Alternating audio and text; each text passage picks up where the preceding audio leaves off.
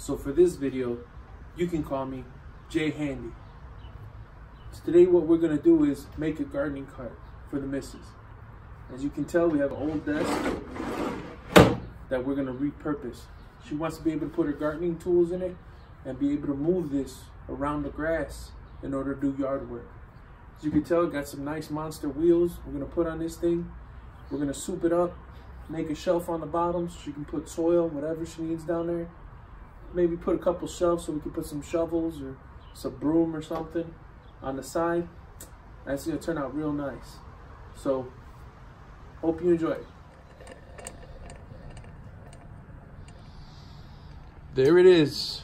That's the design I've come up with for the monster gardening cart.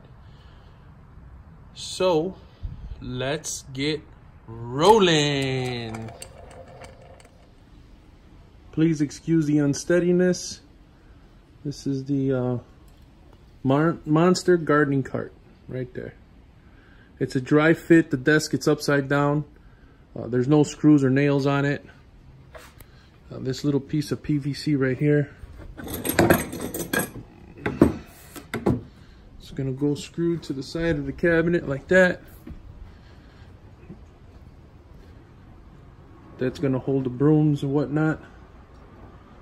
There's a little base, piece of plywood the desk is gonna sit on.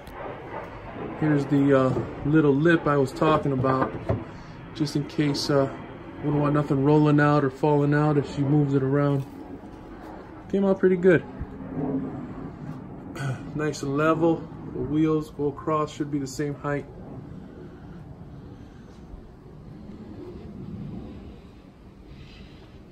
That's the handle, looks like a little towel rack. That's not connected yet, as you can see. Little pieces, scrap pieces.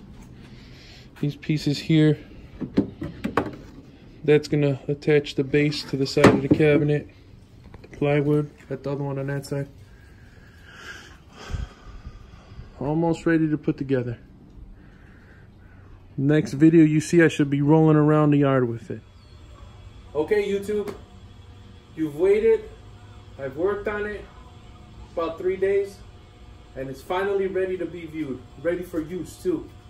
What is it? Monster garden cart.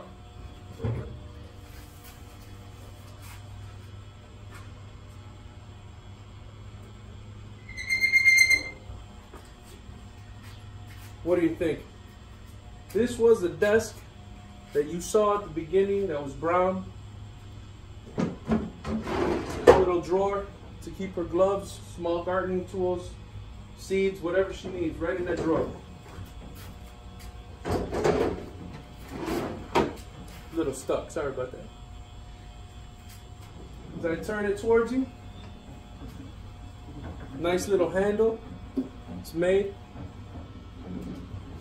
Turn it back the other way, nice and easy to use, maneuver. It's just as easy on the rough grass, rough terrain, it won't tip over.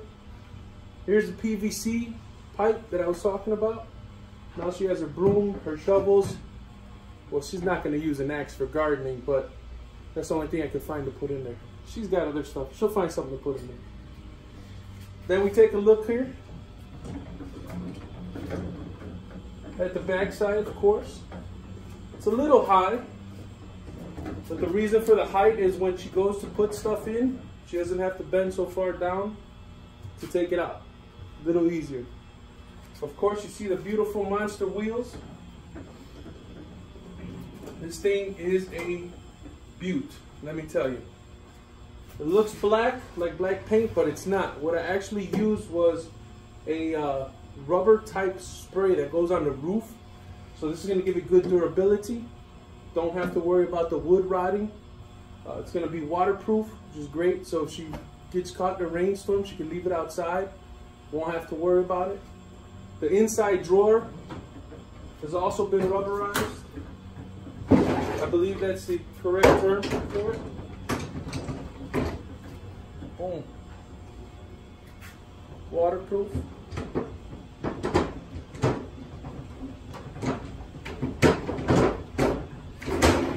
There it is. I want to want to take this time out too also to thank everybody so much for viewing my videos. You don't have to subscribe to comment. So if you like something, if you try that not guacamole, it's not guacamole sauce, please leave a comment. If there's any thing that you can help me with, if there's something that you see, maybe the way I do things, the way I hold the camera. I know on the one video it's kind of goofy, but that's alright. I'm getting the hang of it. I really appreciate everybody's support, and we'll see you on the next video. Thanks.